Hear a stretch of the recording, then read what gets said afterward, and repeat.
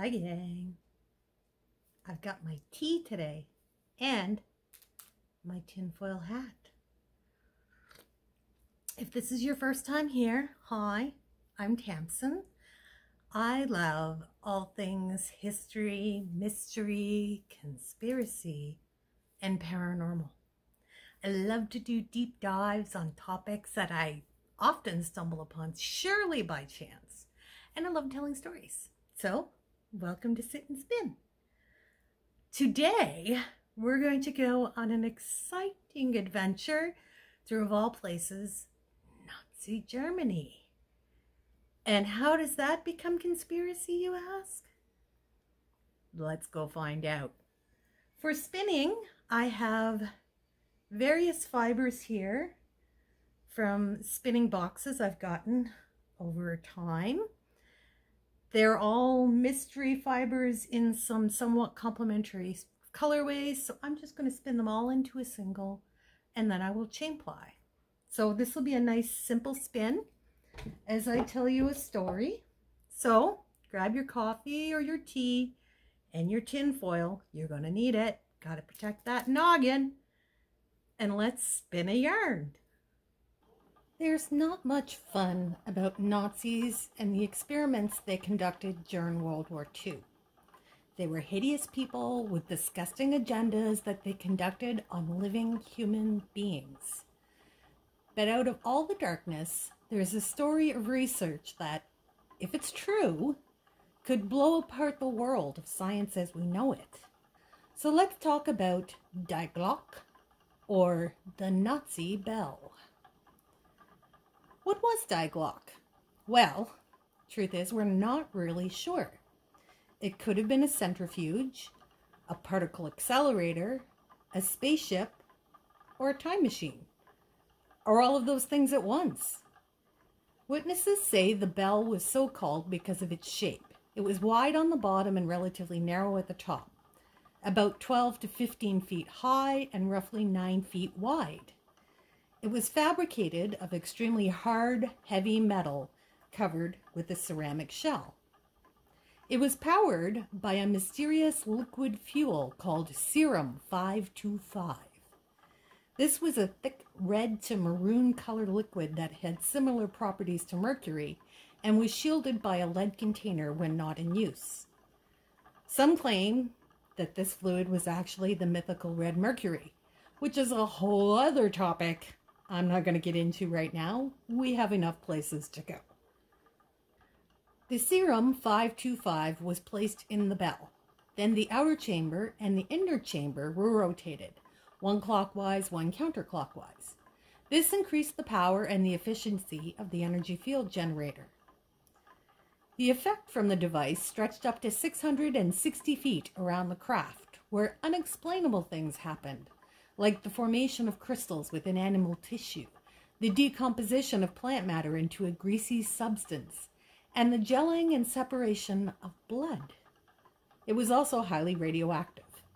5 of the 7 members of the research team, led by Walter Glocke, died during the tests. So this is a somewhat effective weapon, but compared to like a nuclear bomb, it's not terribly efficient. So why waste time experimenting with this particular device? Well, because apparently the device defied gravity. That's right, the holy grail of science, anti-gravity. And in defying gravity, apparently it could open a window to the past. During operation, you could watch the past like a movie on the mirrored surface of the bell. But wait, there's more. The bell was kept tethered by thick chains to, quote, the hinge during operation, but apparently could travel to other planets. There are persistent theories that the Nazis had contact with non-human intelligences, aka aliens, that provided them with clues or direct knowledge of new technologies.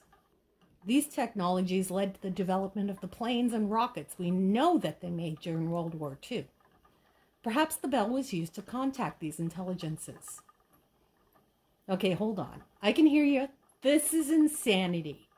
Where in heck did all this come from? Tales like this don't just appear. There has to be some evidence for it, doesn't there? Maybe. Let's look and see what we find. First of all, I want everyone to meet Igor Witkowski. He's a military journalist in Poland. He's an author of many professional articles and over 50 books on military technology and the history of World War II. He's been editor-in-chief of 2 military magazines, and 22 of his books describe the history of the Third Reich, as well as high-tech Nazi armament projects. In other words, he's what you would call an expert. Because of this, he's been able to acquire previously unknown documents, not just from the West, but from the East. Igor published a book called The Truth About the Wunderwaffe. Wunderwaffe means wonder weapons, what Nazi propaganda believed would win them the war. Here's the description of the book from Amazon. Quote, "The truth about the Wunderwaffe is about the Third Reich's weapon of last resort, but it is a book unlike any other on the subject. The author, a former military journalist, has done extensive research on 3 continents in the archives of many countries, and he has uncovered a wealth of facts about weapons and weapons systems unknown to the general public. This book is very well documented, and most of the sources have never before been presented in any publication.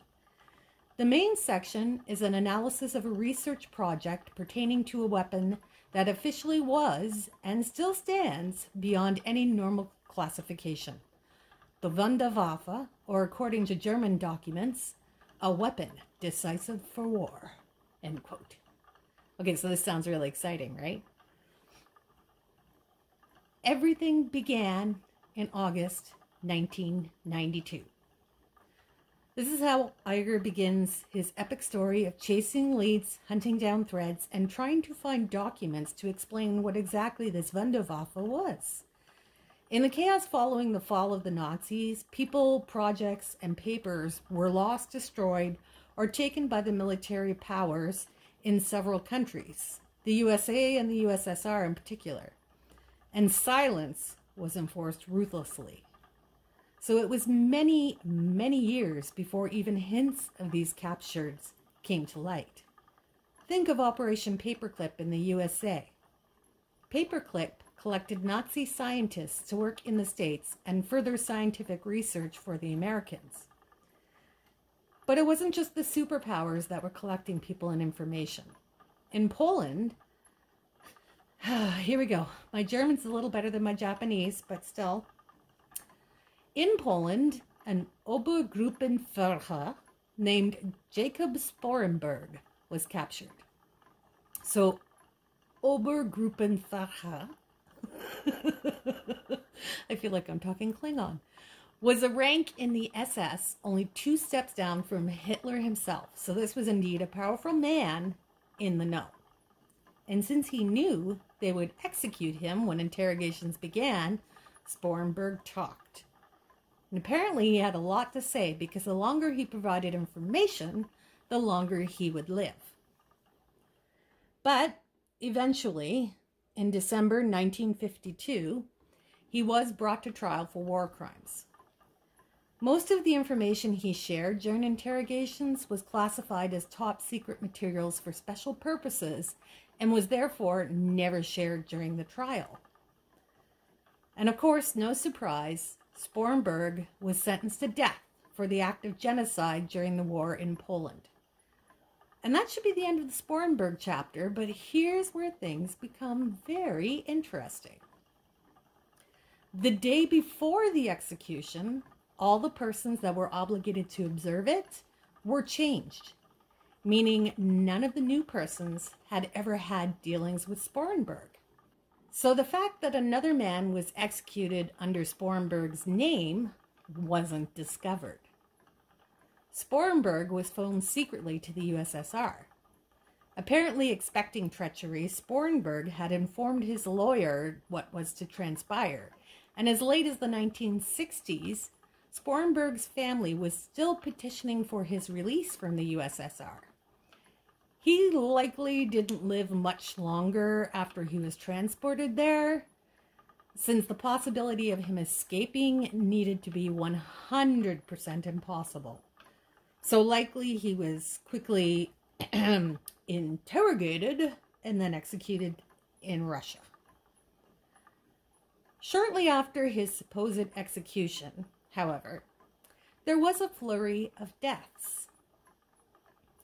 Anyone who had participated in the interrogations began to die. Rudolf Schuster died suddenly in obscure circumstances. Colonel Zimansky was killed in a plane crash with a group of witnesses. His superior, Jacob Prawin, died when his boat capsized, and Major Walkaznek, Russian I'm bad at, he was killed in a car crash. President Brut went on an official visit to Moscow where he suddenly became ill and died. Something Spornberg knew and shared had to be so explosive that no one could know what he had revealed in those interrogations.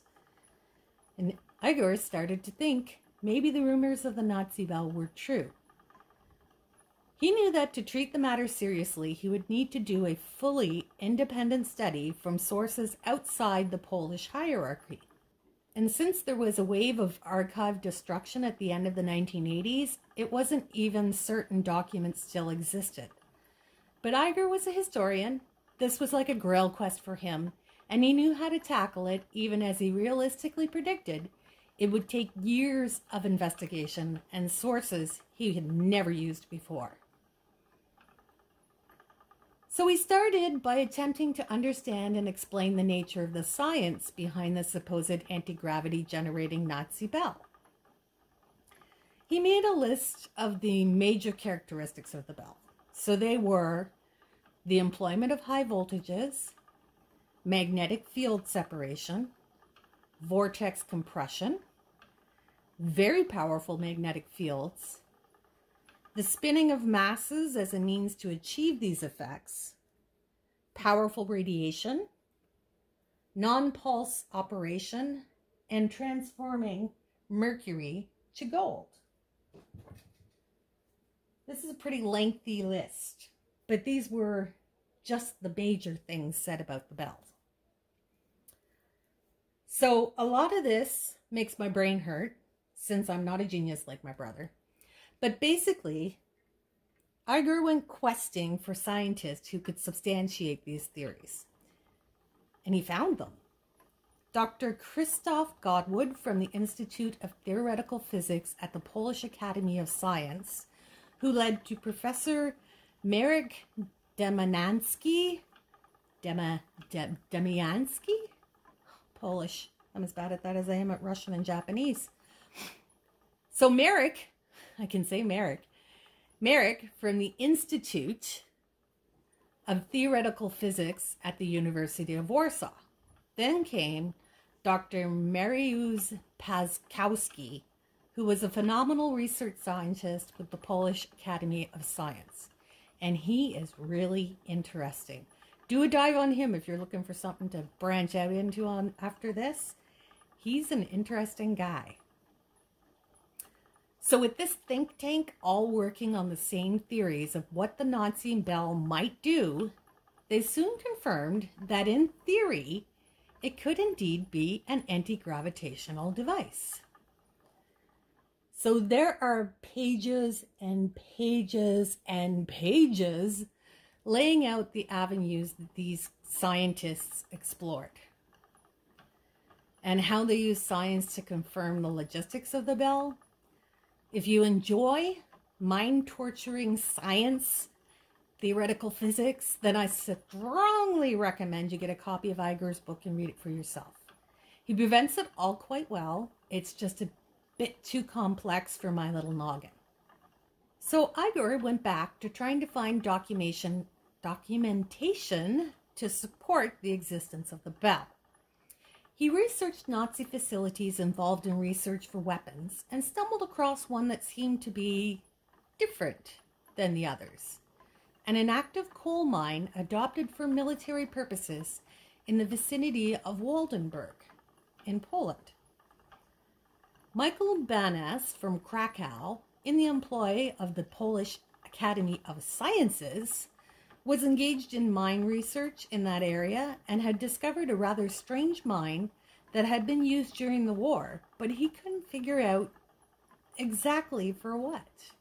Banas established that an accident in 1931 had closed the mine, which was then taken over by the state.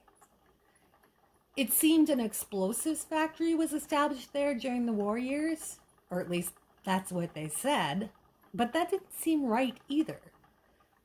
The main shaft of the mine was in a valley accessed only by 2 mountain passes, both of which had the remnants of watchtowers, proving that the entire valley was closely guarded and by protecting those passes was physically cut off from the outside world. In the valley was a very developed infrastructure, typical for underground military facilities, not mines. Kilometers of perfect roads, masses of bunkers, remnants of gates and fences. These all indicated an active underground military facility. All the reinforced buildings and bunkers were even camouflaged. That much effort wouldn't be made for a mine. Probably not even for an explosives factory. On an area of flat ground was a structure like no other.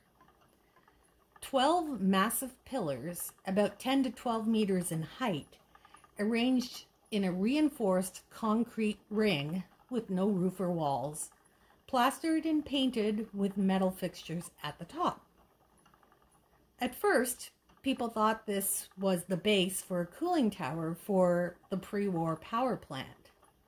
But Banas produced photos of where those cooling towers actually had been. And by taking measurements, he also showed how this structure was too short and would have to have had walls to be a cooling tower base. He dispelled that assumption. In fact, what the structure most closely resembled was the so-called fly trap, a test rig built by Avro, a Canadian aircraft research facility, most well known for the ill-fated Arrow, which I'll cover at another time. Another crazy story. The fly trap was built for testing disc-shaped flying objects. So this was a very intriguing link. This structure, at what became known as the Wenceslas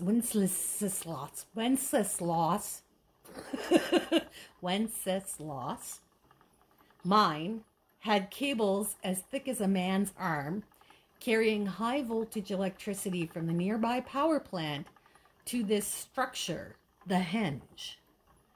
What could they possibly have been working on to need that much power?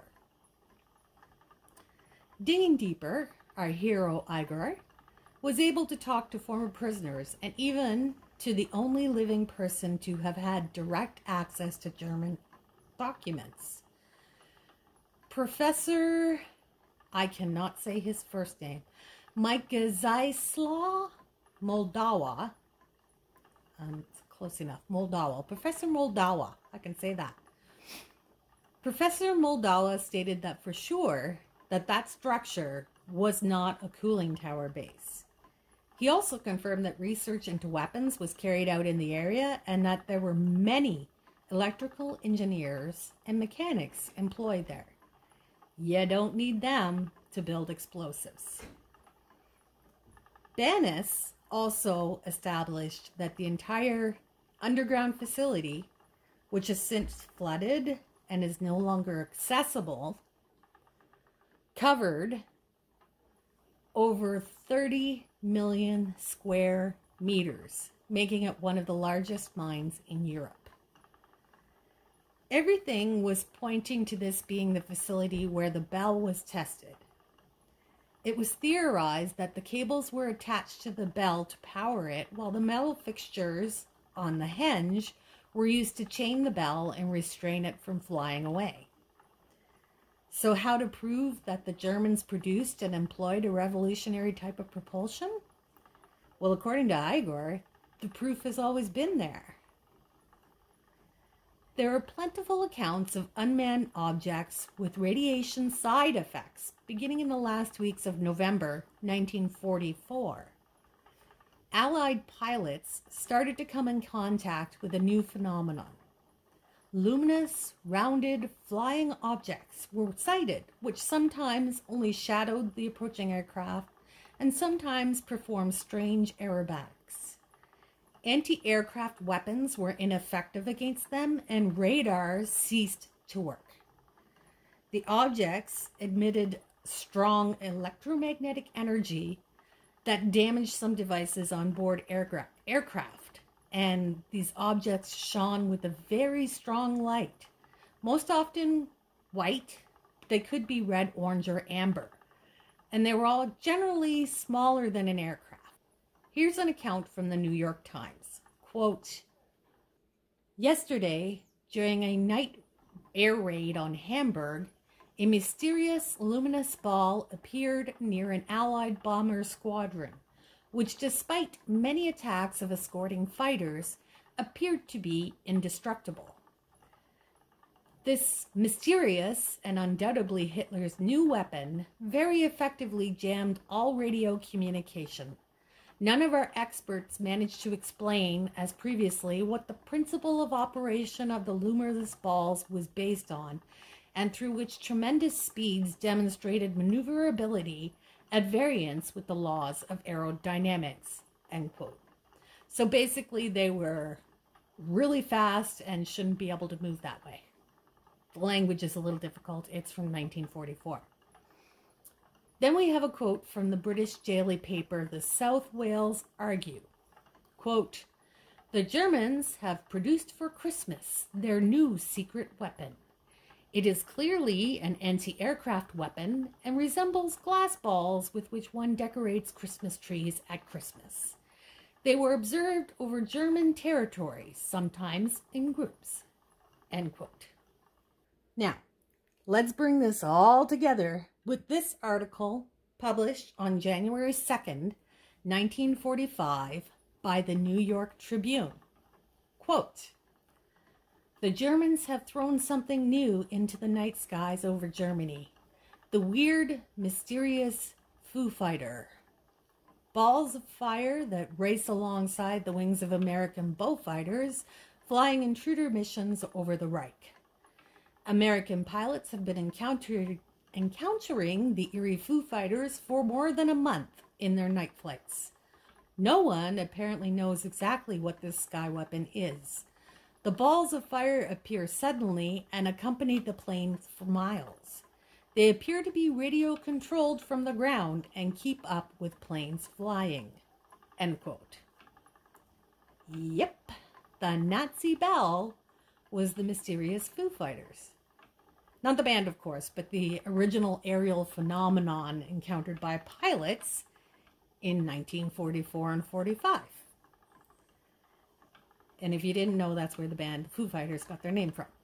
So, before we dismiss this out of hand, let's look at what the Germans would have needed to build a fleet of Die Glocke. One ingredient that strangely kept popping up was mercury. It was known that there was a connection between Japan and Germany during the war, that they worked together.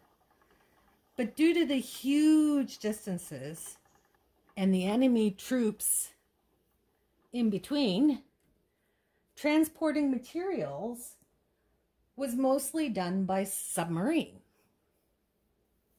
Now, subs in those days were really small and had very limited storage capacities. Even the fuel capacity was rationed and treated as if it was as precious as gold. So imagine the shock when in 1972, sunken submarine U-859's cargo was retrieved, and it carried 33 tons of mercury. What?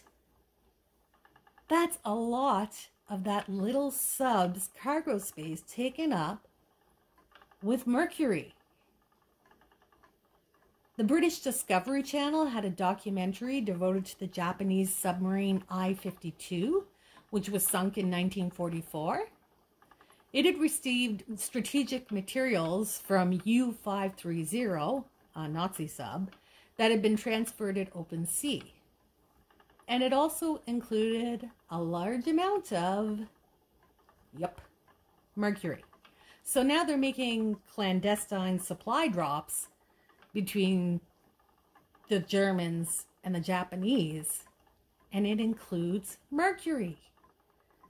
There's even a book that tells of Hitler's hidden storehouses, and they contain huge amounts of mercury along with gold. So obviously the mercury was seen as precious as gold.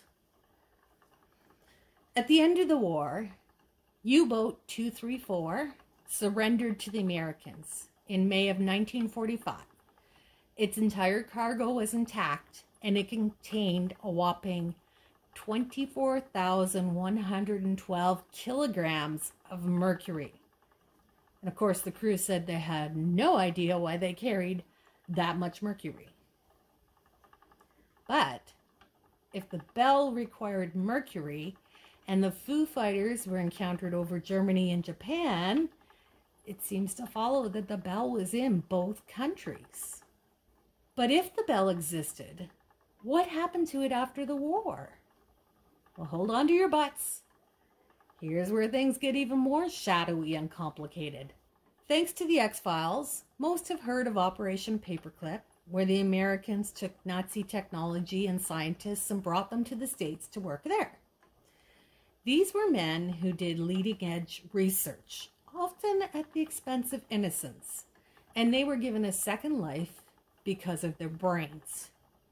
I'm not going to get into the ethics of it because it's an irrelevant argument. It happened, it's done, and there's nothing we can do to change it. We can just avoid doing such stupid things in the future. So 127 engineers, scientists, and technicians came to the U.S. The majority of them had been involved with the V-2 rocket program, which was the first kind of intercontinental missile. These men were known as the von Braun Group. They were named for Wernher von Braun, who eventually became the NASA engineering program manager and was the chief architect of the Apollo Saturn V rocket, something that's very famous. Strange that a Nazi ended up in a position of such power. What did he bring to the States to accomplish this, besides his tremendous brain? Could he have brought knowledge of the Belle? Or maybe even the Belle itself? Wait. The Belle in the United States. Not possible. There's no talk of Foo Fighters in the States, so it couldn't have been in the States. Could it? On December 9th, 1965, around 4:47 p.m., a flaming object streaked over Canada, Ohio, and western Pennsylvania. It appeared to be guided, changing its course and making a level descent away from the residential areas and into the woods of Kecksburg. The object was later described as a large metal bell-like structure with Egyptian hieroglyph-like markings etched into it. It was about 8 feet long and was in the shape of an acorn. Niven and Nadine Kalp were playing in their yard when the object flew overhead and crashed into a ravine. The siblings' mother, Frances, called into the local radio station to say that the object appeared to be part of an airplane, not a full airplane, as the broadcast claimed. A few minutes later, Frances got a call from the U.S. Navy and was told to watch around the area of the crash. State troopers and two unidentified men soon arrived, and Frances told them where the crash site was located. Search teams were called in to locate the actual crash site. Volunteer fireman Jim Mays, leading one team of state troopers, located the site from an overlook above a ravine. Jim noticed several blue flashing lights coming from the area. So 30 volunteer firemen went down and started searching the ravine. James Romanski, we're in the States now and I'm still getting Polish names, go figure. James Romanski was part of this team, and they located the actual object. He said it was partly buried in the ground, that it was made of metal between 10 and 12 feet long, and generally shaped like an acorn. There were strange markings on a band near the bottom that resembled hieroglyphics. He did not believe that the object was an aircraft. Shortly after that, the men were ordered off the site by the military, who had arrived at the remote crash site within an hour. The site was cordoned off, and all of the civilians were refused entry. James Hayes, James? I'm hung up on James and Jimmy's now. John Hayes was 10, and while he didn't see the crash, he came home to a flurry of excitement. He said, quote, "When I went in the house, my dad had the radio on, and they said something crashed in Acme. Then Mom was looking out the window and said, 'It's not an Acme, it's right out there. Look at all the cars out across the hill. There was activity all over the place.'" End quote. John got to see the military man up close and personal. They set up their command post in his family's 2-story house overlooking the ravine. The site offered them a view of the area as well as a working telephone. John tells the story of that night. Quote, "The first thing they did was tell my parents to send us kids to bed. Well, naturally, I was excited by all the goings-on, and our bathroom was downstairs. I made quite a few trips to the bathroom that night. There were a lot of men in uniforms, and there were some men in suits, and it was clear that the men in suits were in charge of everything. They were over top of the military, and they had a lot of clout. I couldn't see down into the hollow where they were at, but I did see 6 guys in radiation suits take a box down there. I didn't see them bring it back out." End quote. He said a later inspection of the family's phone bill showed no evidence of the calls that were made by the men in the house that night. Some witnesses said the authorities warned them away from the area because of a risk of radiation from the object. Others were just ordered to leave at gunpoint. So they did. What struck the residents of Kecksburg, and investigators to this day for that matter, was how quickly armed military men, more than 24 of them, arrived at the scene, taking charge and chasing people away. Meanwhile, back at the fire station in town, James Romanski and the others were locked out of their own fire station by the military, who were using it as an emergency post. James says he saw a covered object on a flatbed truck taken away, an object that he believes was a UFO from the crash site. John also believes that he saw the mysterious object leaving in a military convoy. No one knows where the object went to afterwards. When Unsolved Mysteries did a segment on the crash, they created a mock-up of the craft, which is now displayed outside the fire hall. Here's the object that crashed outside Kecksburg.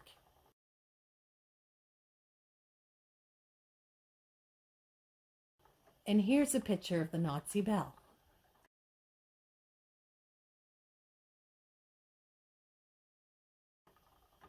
Coincidence? Ancient astronaut theorists think not. In fact, Ancient Aliens did an episode claiming the Kecksburg crash was indeed the Nazi bell. Kind of scares me that I saw this connection like they did. I'm so not an ancient astronaut theorist. Maybe I am, and I just don't want to admit it. But I'm going to look elsewhere. There was this SS official named Hans Kammler, who ran the Nazis' secret V2 rocket program. Now, Kammler was a grade A asshole. He used slave labor from the concentration camps and was so ruthlessly brutal with them that 10,000 people died producing the V-2 rockets alone. Kamler's attitude towards the prisoner was utter indifference. He once said, quote, "Don't worry about the victims. The work must proceed ahead in the shortest time possible," end quote. So in other words, the ends justify the means. In late March 1945, Kamler ordered the execution of 200 men, women, and children after his car was delayed on a crowded road in Sauerland. He claimed he felt he was under a vague threat and that the riffraff needed to be eliminated. He was absolutely without regard for any human life but his own and his Führer's, although even Hitler was likely secondary. As the Reich was falling, Kamler's whereabouts became confused. In fact, he's reported killed in about 5 different ways in about 5 different places, but none of these are confirmed. In fact, he seemed to disappear completely along with the bell. It's theorized that he traded the bell and related technology to the US in return for his freedom, or that he was captured by the Americans and was enhancedly interrogated, tortured, into revealing the secrets of the bell. Either way, this puts the bell in American hands, which of course could lead to the Kecksburg's crash when they were test flying the bell and lost control and it crashed, and then they zipped in, scooped it up, and took it back to secrecy. But I have one more theory I'd like to put forth. There is talk that the bell was used to travel to other worlds. Perhaps Kamler boarded the bell to escape prosecution and spent years on another planet before attempting to return to Earth, dying in the crash at Kecksburg. The military was nearby because he told them he was coming and they were to take him into protective custody. Or maybe he survived the crash and was taken by the military only to be executed after interrogation. Wait a second. Okay, maybe I am an ancient alien theorist after all. But let me know what you think. Do you even think that the Nazi bell was a thing? If you do want to impress the kids, though, ask them what they know about the Nazi bell that appears in the popular video game Call of Duty. Or maybe they read about it in James Rollins' novel Black Order. Or saw it in the TV series 12 Monkeys, Hangar 1, or the Tesla Files. They'd be wowed to know that you actually have knowledge. I hope you enjoyed a good yarn. Let me know your theories. I'm very curious. Thanks for joining me, and I'll see you next time.